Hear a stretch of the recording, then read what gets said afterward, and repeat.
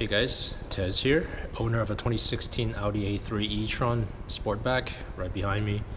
I know some of you guys might not know how to jumpstart one of these cars, so I'm just going to show you guys real quick. The instructions are actually not too different from any other car. Just need to know where to hook up the connectors. So let me show you real quick.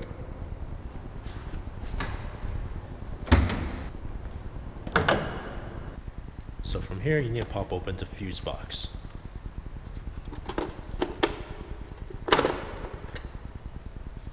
Open. Right here, this is your positive terminal. At the negative terminal, you're going to hook it up to here. So the negative terminal, you're going to hook it up to here.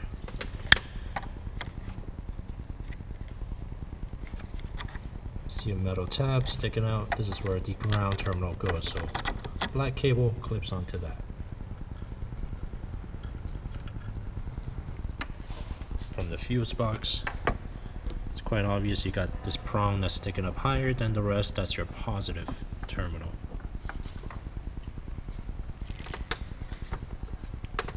So a red clip clips onto this.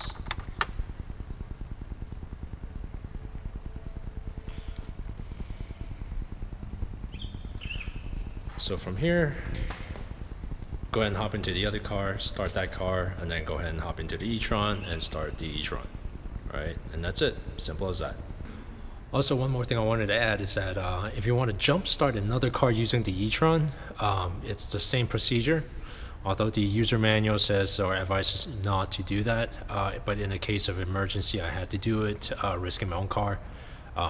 It's possible. You can do it, and my car seems to be okay still. So yeah. Any questions, comments, leave it below. I'll get back to you guys, and thanks for watching this video.